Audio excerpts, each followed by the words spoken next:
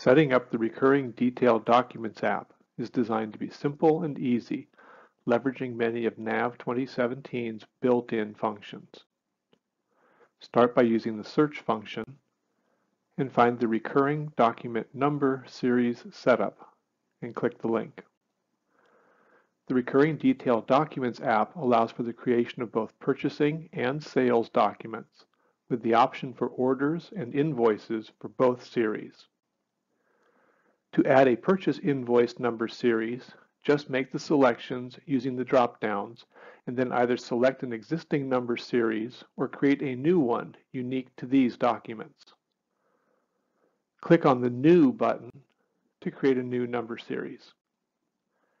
Here we can see all 4 recurring detailed document types have been created and assigned a unique number series.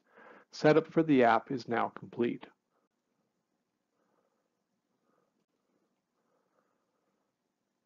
Use the recurring detailed documents to create a sales invoice for a monthly subscription.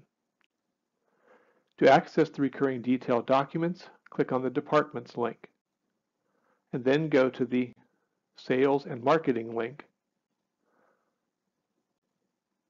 Then, under the Tasks list, click on the Create Recurring Sales Document link. This will open a list view of all the documents being managed by the app. Adding a new document is started in a blank line. Document type can either be order or invoice. Enter document type in the cell to customer, and the app will add in the next number based on the number series you chose in the setup. Enter the start and end dates as well as the recurring frequency. The posting description will default to the document type and number, providing an audit trail back from posted invoices to the original recurring detailed document.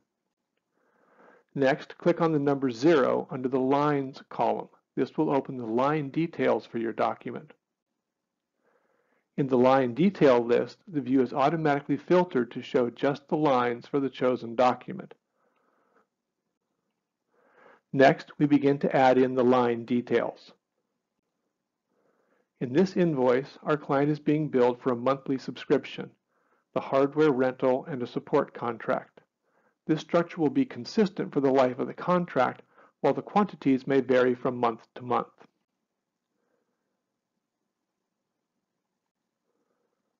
Once the detail lines have been added, it's time to generate the sales order. The Recurring Detailed Documents app will provide a status update after each generation is run. And the sales header view will show the results, both posted and unposted. See at a glance the current status of all your recurring detail documents. After generating the recurring order, we can now see the document in the sales order list. All the details have been pulled onto the sales order, and here the individual quantities could be adjusted if needed.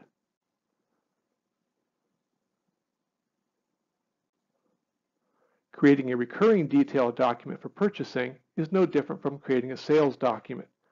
Navigate to Departments and the Purchasing and Order Processing. Click on the link to Create Recurring Purchase Documents. As with sales, we have the choice of order or invoice. After entering the header details, click on the 0 under the Lines column to enter the details for the purchase order. In this case, the recurring document is set up to track rent by department. Once the recurring purchase order has been created, it will need to be generated.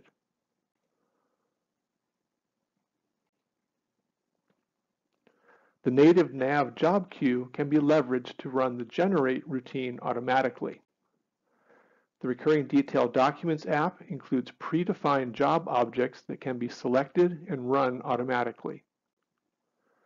Designed to add line item detail, enhance auditability, and ensure accuracy, the Recurring Detailed Documents app, powered by TMC, offers a simple and easy way to get better results.